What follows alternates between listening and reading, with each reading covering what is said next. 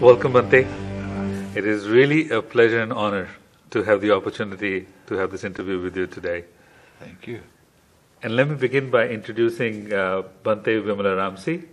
Bhante Vimalaramsi is a Mahathera monk. He has been a monk for more than 35 years. Yeah. And he's currently the abbot of Dhamma Sukha Meditation Center.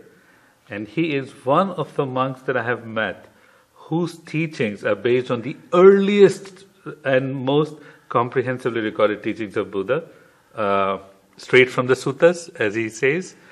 And why it's a very special moment for me is because for a brief period I had the opportunity to have a temporary ordination as a Samanera monk while at Dhamma Sukha Meditation Center with Bhante Vimalaramsi. So, Bhante, very welcome once again. I'm looking forward to this conversation with you. And to begin with, let me ask you the most obvious question one can ask a monk. Bhante, from your point of view and from the wisdom of all the knowledge you have and the experience you have, what really is mindfulness? Mindfulness is remembering to observe how mind's attention moves from one thing to another. In other words, your mind is with your object of meditation, and it gets distracted. How did that happen? It didn't all of a sudden jump over. Oh, yeah. It's part of a process, and when your mindfulness is strong, you can see what happens first and what happens after that, what happens after that. So when your mind is on your meditation, it's very still. Then it starts wobbling, your mind starts wobbling, and you start having tiny little thoughts, and they get bigger and bigger until you're distracted all the way. Mindfulness is being able to observe that. Great. And if I might draw a little further on that question is, how does sharpening mindfulness help lay people? People who may not be monks and are not monastics, may not even have a formal meditation practice. Well, being more aware of what you're thinking while you're thinking it and how your mind gets distracted. Right. When you're able to see that you're reading something and all of a sudden you're thinking of something else, you catch that more quickly and come back, so you start training your mind to stay with what you want to be, your attention to be on. Yeah. And that is so important, because one of the greatest challenges in the modern life is of all the distraction that is coming at us, both from the world outside and from inside. So I think that is perhaps a very important quality for us to cultivate. Yes. And now, switching from mindfulness to completely the other end of the spectrum, in the Buddhist philosophy, if we can call it that, or there is the concept which is approximately translated as craving. Right? I would like you to explain in layman terms a little bit about what is craving and why is there so much conversation in Buddha's teaching about craving. Okay, this is actually easy. Okay, we're made up of 5 different things. The psychophysical process. We have a physical body. We have feeling, not emotional feeling, just feeling. Feeling, yeah. Pleasant, painful, neither painful nor pleasant. We have perception. Perception and feeling are always together. When a painful feeling arises, your mind says that's painful. That's perception that said that. Or if it's pleasant, that's pleasant. You have thoughts, you have consciousness. Okay, a feeling arises. It's either painful or pleasant. As soon as that arises, right after that feeling, there is something that occurs in your mind, and that is craving. What is craving? Craving is the I like it, I don't like it mind. Right, yeah. If it's a pleasant feeling, I like it. If it's a painful feeling, I don't like it. Now the key of this is I. I is a false belief in a personal self. That's when you're taking something personally. Right. That's the definition of craving. I like it, I don't like it. How do you recognize craving when it arises? That's key. And you'll notice that every time you have a thought, every time a feeling arises, any kind of thing distracts you a bit, you have tension and tightness in your head. Now, your brain is like this, and you have a membrane that goes around your brain. The meninges, right? And that's the meninges. Yeah. Meninges is basically just a bag. So every time there's a thought or a feeling or sensation, your brain expands a little bit against that meninges, and it causes a tension or tightness.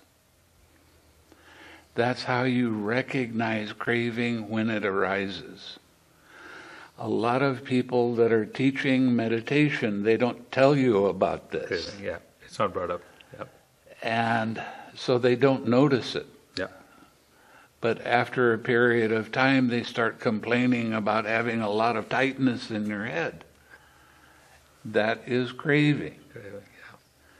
So what do you do to let go of the craving? You relax. Relax that tension and tightness in your head. And when you relax, you'll feel kind of like an expansion happening and a softening of your mind. That is called the cessation of craving. So every time you have a distracting thought, you recognize that your mind is not on your object of meditation. You release that distraction. How do you release it?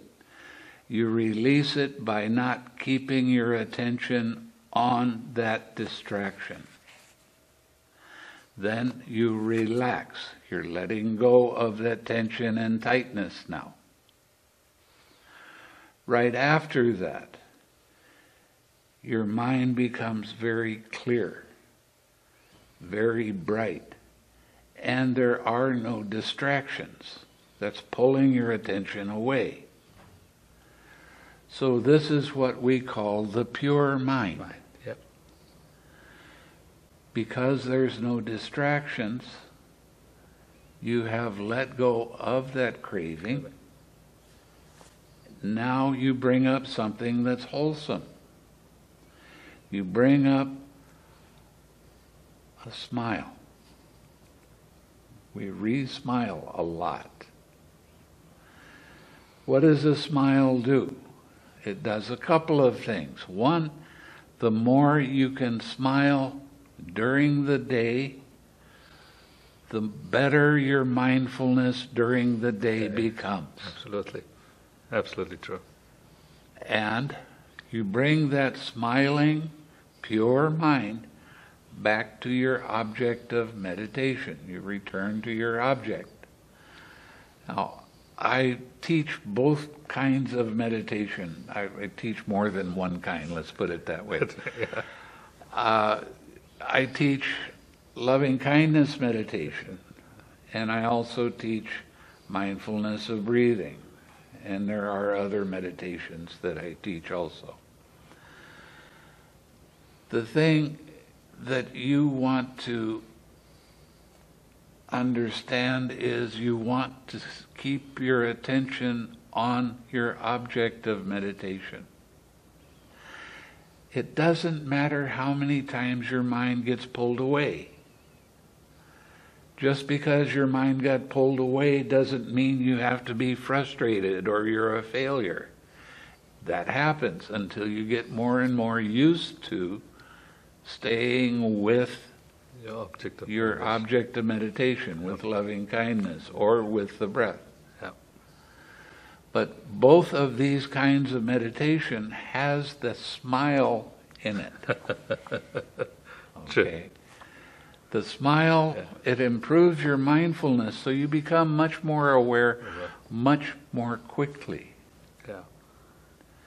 And your mind is much more at ease when you're smiling, and it can bring joy up. Yeah. Joy is a happy feeling, there's some excitement in it, and you start going, this is why I wanted to meditate. This is the reason. This is really good. This is good. Yeah. So the more you can smile, the better your mindfulness is, the faster your progress is with the meditation. There was a lot to pack in an answer, right? But that is how it is to talk to you, Bhante. I always say, it's like drinking from a fountain of wisdom. No matter how much you drink, you will always remember there was so much that flowed by you could not hold on to. But I think in your answer, you brought out three very important aspects, and I will dive a little bit deeper into each one of them one at a time. You talked about the concept of no permanent self, the anatta or anatman from the Buddha doctrine. We'll return to that. And I think you summarized the 6R technique and the relax and the smile step as well. But from craving, I want to bridge to something that lay people have difficulty understanding, especially in some sense when we talk about the Four Noble Truths and the core teachings of Buddha. The concept of suffering, as translated from dukkha, arises. Now, suffering in colloquial language, as people understand, has to do with pain and something unpleasant and so on and so forth. However, there is this very, very different degree of richness and depth in what Buddha is saying when he talks about dukkha, and which very approximately translates to suffering. So I thought, let me take a segue to that and ask you, what is dukkha? How would you explain that to someone? According to the suttas, it's not getting what you want. That's very well said. Wanting something and then not getting what you want. Or getting something that you don't want. Both are dukkha. Okay. It's holding on and taking it personally. That's what the craving actually is. Yeah. Now, when the Buddha was talking about meditation, he said that there's three parts to the meditation. The first part is practicing your generosity. Now, the thing with the generosity is people think that it has to be something that's physical, and it can be mental too. If you say something kind to someone else, you're giving them your love and happy feeling. So generosity is not just about physically, I'm going to give this to you. And the more you practice your generosity, your kindness towards other people around you, the lighter your mind becomes.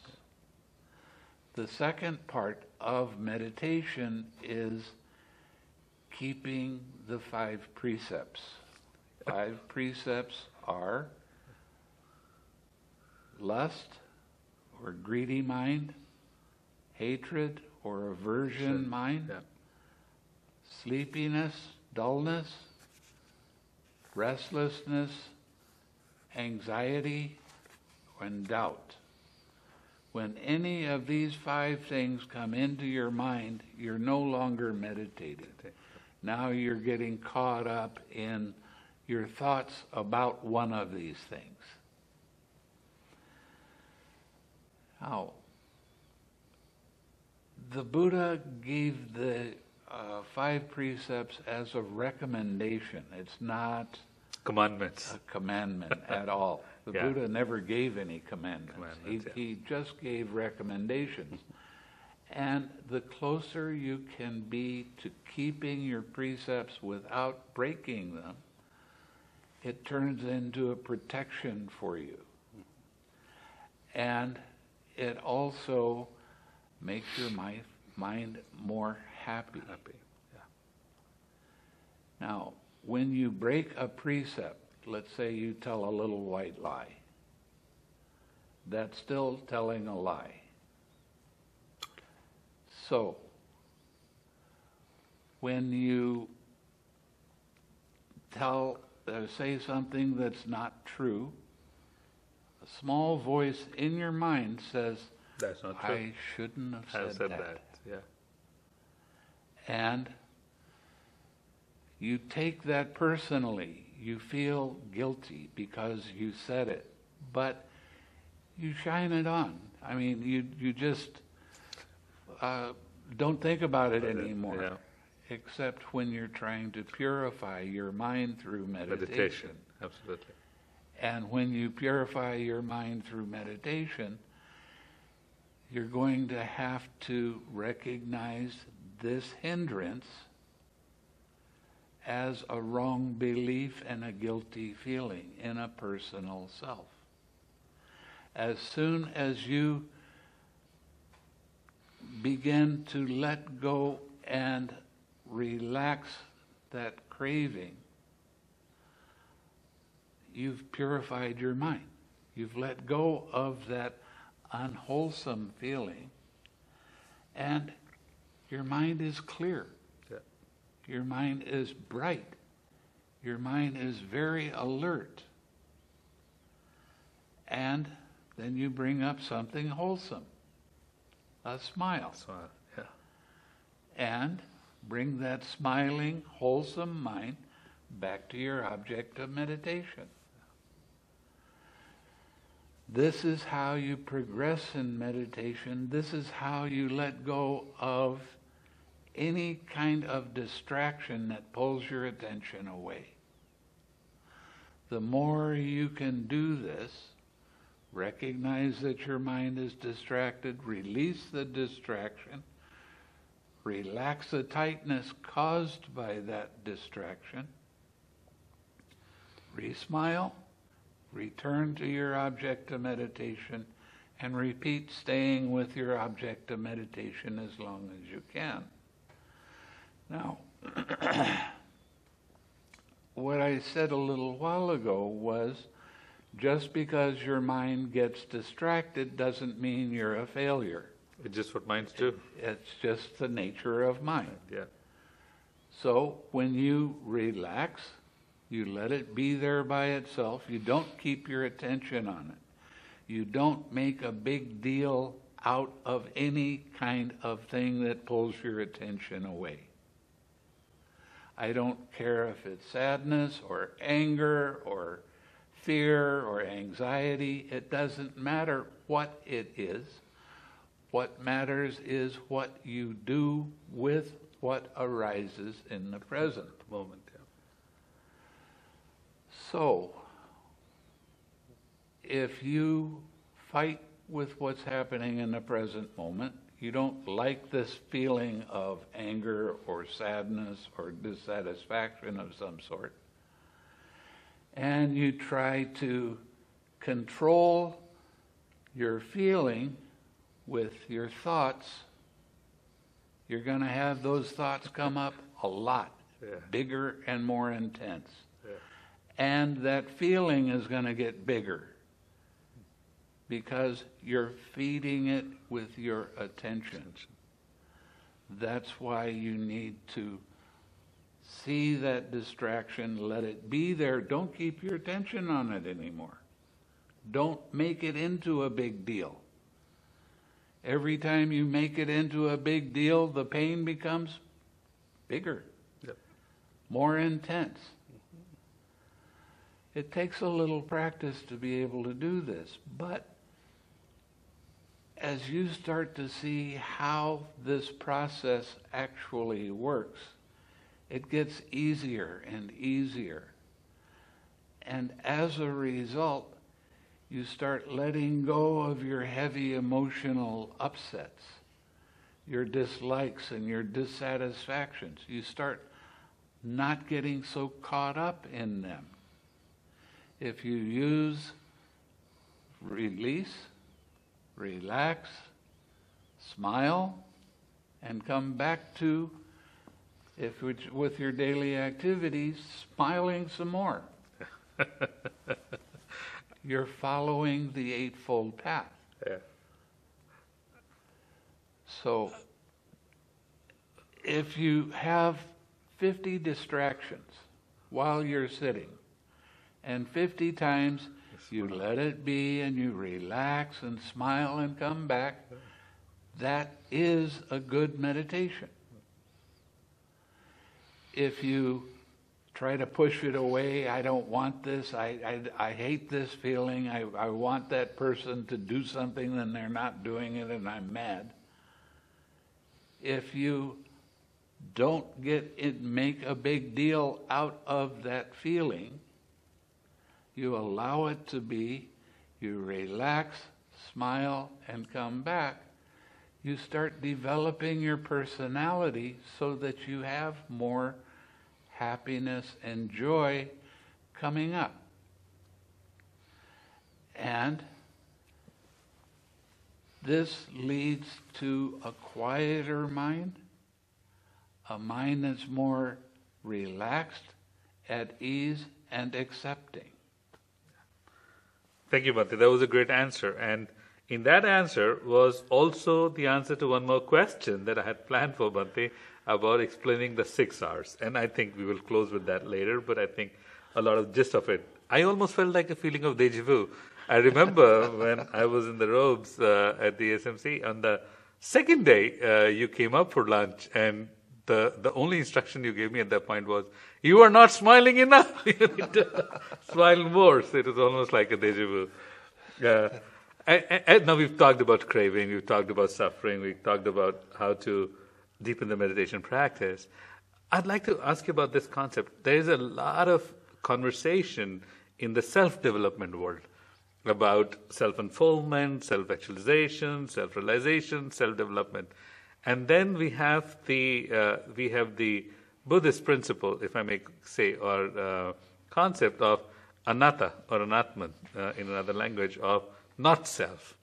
And I don't give it that definition.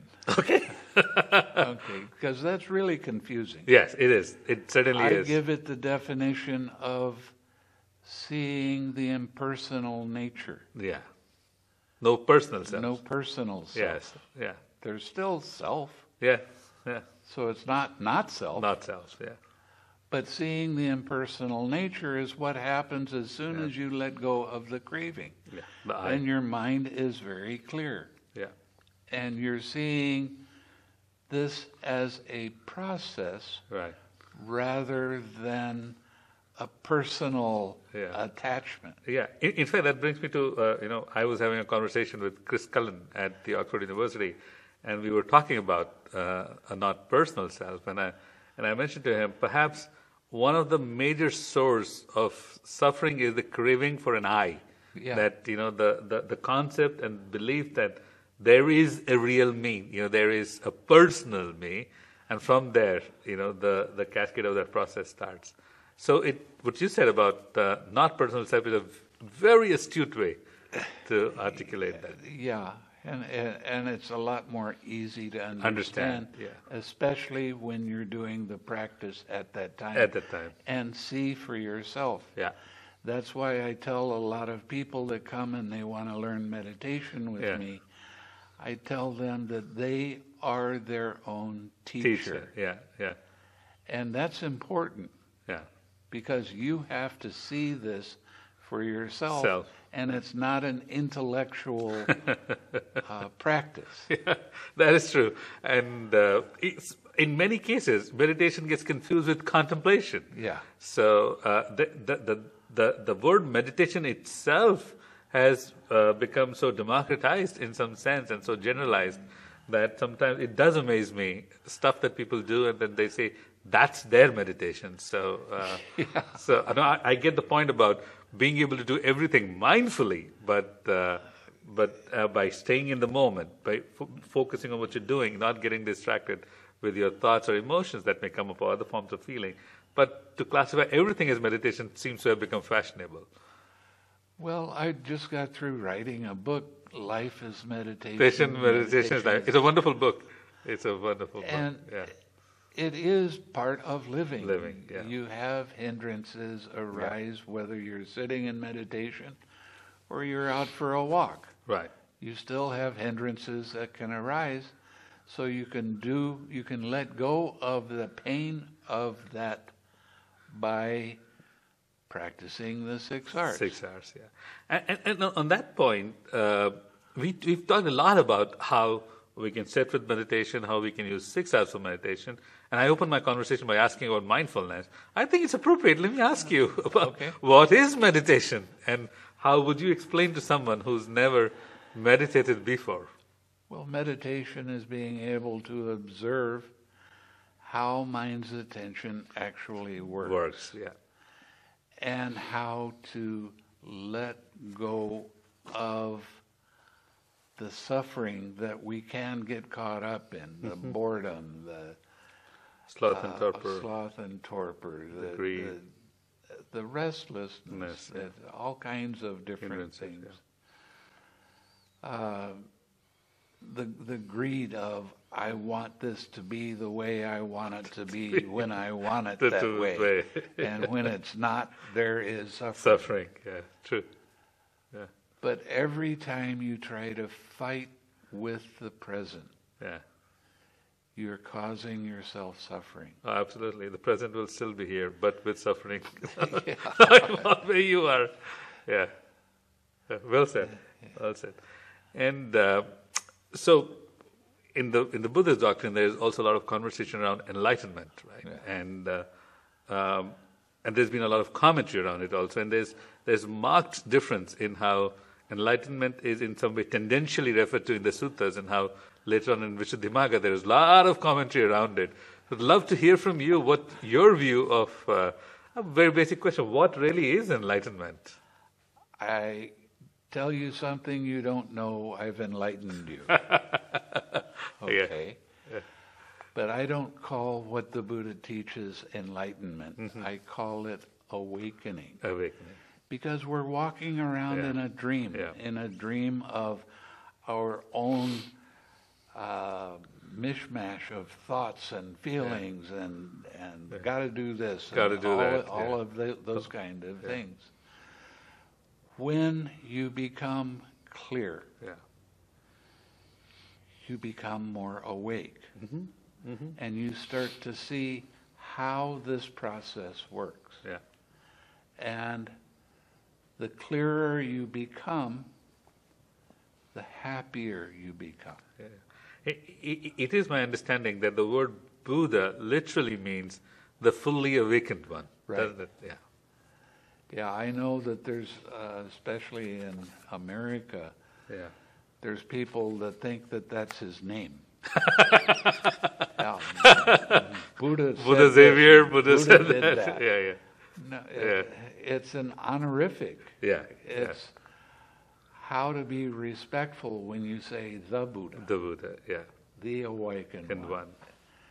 And your mind actually takes a step down when you do it in a sincere way. Yeah. And in interest of trivia, his name actually was Siddhartha Gautama, the prince of the son of the king of the Sakya kingdom, also later on called Sakyamuni. Yeah. And in fact, in Buddhist philosophy and Buddhist cosmology, you study about many Buddhas that have preceded the Buddha, and there's also conversation about Maitreya Buddha, who's supposed to will be coming. Who will be coming. So it's great that you clarified that, for our listeners, that the Buddha is an honorific to refer to the fully awakened one. And while we are talking about awakening, in the world today, there is so much that is going on that I sometimes have this conversation with my students, and I say, there's a lot of tranquilized obviousness in life. We just tend to run on an automatic pilot, putting one foot in front of the other because of a conditioned mind that I got to do this, I got to do that, and the whole full catastrophe of life that we need to deal with. And I also have a conversation with them about how mindfulness and meditation can help people get out of that autopilot and find more compassion, more joy, more fulfillment, more equanimity. And so I was hoping that you could say something about the millennial generation, where millennial generation, I mean, I know people have all sorts of comments about it, but I think they have been born into an environment with more distractions than ever before. And how can they... And a lot of them are becoming more and more aware of the suffering that they're doing. Absolutely, absolutely. And they're looking for a way to get out of that. Yeah, yeah, so true. One of the problems that people have with Buddhism is they think it's a religion. And that's the farthest thing away from religion that there is. This is mind science. This is being able to look at how you treat yourself and how you cause your own pain. If you get angry at somebody and they say something you didn't like, you wind up blaming them for making you angry. And the anger is happening where you are, not where they are. Right. In that moment of choice, you chose to be angry. Right. Yeah. And being mindful means letting go of that. Yeah, absolutely. So you don't get so caught up in your emotional upset. Now, there is a feeling that arises. Right after that, there's craving. You either let it go or not. Right after that, you have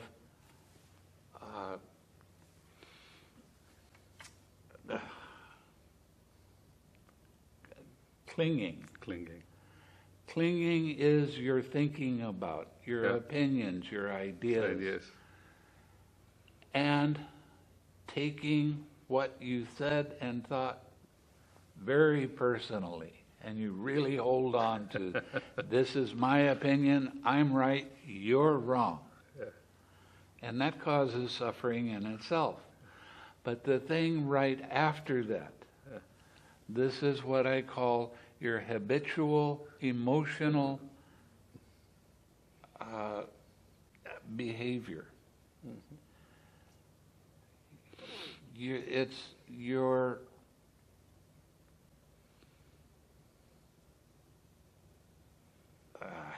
I just lost what I was going to say. That's okay. Yeah. It's your habitual tendencies. Yeah. Now, what does that mean? I have a feeling come up. Let's say depression. That seems to be a favorite. Yeah. What is that feeling? It's painful. I don't like it. I want it to stop. Yeah. So, what you try to do is think with thoughts your depression and how you don't like it. Yeah. And you keep on coming back, and the more you think about a painful thing, the bigger and more intense that pain becomes. Yeah, yeah. So that's not the way to get rid of depression. Yeah. I gave a talk for a psychiatrist, and he said, well, how are you supposed to get rid of depression? I said, laugh. Well, he said, it's not funny. And that made me laugh. Because it is funny. It is, at some level, yeah. Because you're caught, and you don't see it. As soon as you laugh, you go from, I'm depressed and I don't like it, to, well, it's only this depression. Yeah. Did I ask this depression to come up? No. Well, whose is it then? Why are you taking it personally? It's only a feeling. Yeah. You can't make that feeling change. You have to let it be by itself, relax, and smile. In fact, the latest research in depression is pointing out to this, that a lot of cognitive therapy techniques are being borrowed to add more nurturing activities so that you can reframe and decenter yourself from depressive feelings when they arise. And that's mindfulness. Yeah, absolutely. Right that's mindfulness, and they are bringing the focus back more and more to engaging in more nurturing activities at the time when those depressive feeling arises. Nothing is more nurturing than having a smile. So I think science is eventually, even the psychiatric they'll science, learn eventually. Yeah. We have used the word feeling many times. If I'm not mistaken, the original Pali word is Vedana. Right. And it is, Vedana itself is different from how in English sometimes we understand feeling as an emotional feeling. There can be an eye feeling, there can be an ear feeling. So I was hoping that for people to get the right context of when you say depression is a feeling, if you could say a little bit about what feeling is. I'm talking about an emotional feeling, your habitual tendencies. Tendencies. I always think this when that arises. Now, that has nothing to do with mindfulness. That has nothing to do with your awareness. That happens just because of your old habit of acting this way when that arises. When you start practicing and understanding feeling is only pleasant, unpleasant, neutral, it's not emotion, and it's not yours personally. A feeling arises. You have a pain in your knee. Did you ask that pain to come up? It just came up. Did you say, I want this pain, I haven't had pain for a long time? No, nobody's going to do that. Yeah. You're seeing more and more clearly how the process works. And when you start seeing how this process works, then you'll start letting go of it more and more easily. Yeah. One of the things that I tell my students a lot is that you have to stop being hard on yourself. You have to start being kind to yourself. You're going to make a mistake.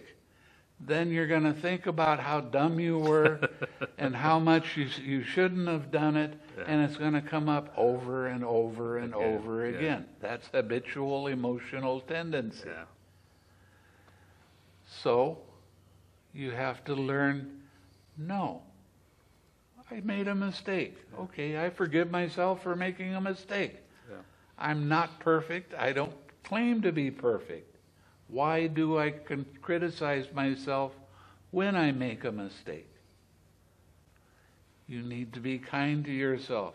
You need to be grateful that you made a mistake, because that way you won't do it again. And the more you practice gratitude, the clearer your mind becomes. Yeah.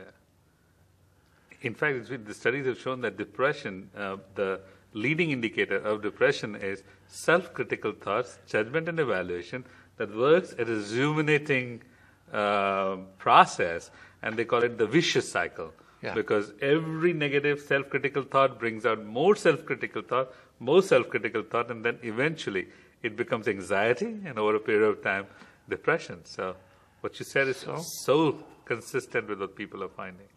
Laugh. Laugh, smile and laugh. You make a mistake. Okay, fine. So what? What's the big deal? Yeah.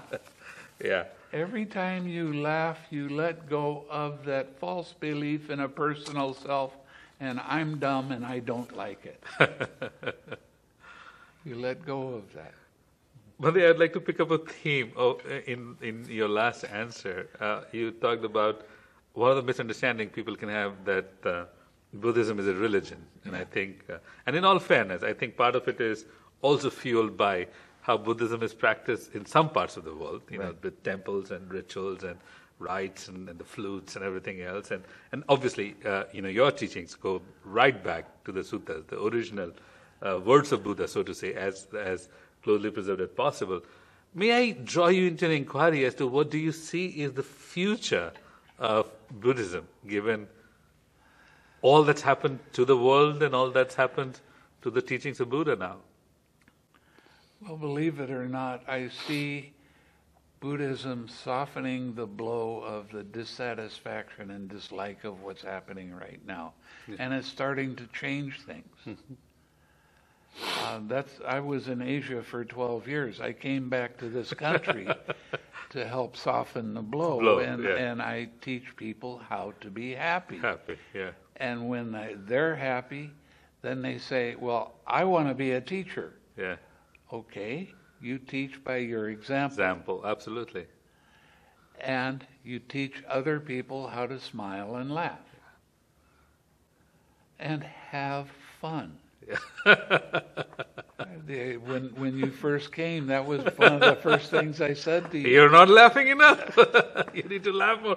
I remember you were sitting on the right and you were playing with the dog, and I was busy with my food, and he said, "You need to laugh more." It took me a while to get hold of that one. That was a good one. Now I imagine you saying that every time I get too serious. If Bhante was here, he would tell me, "You need to laugh more."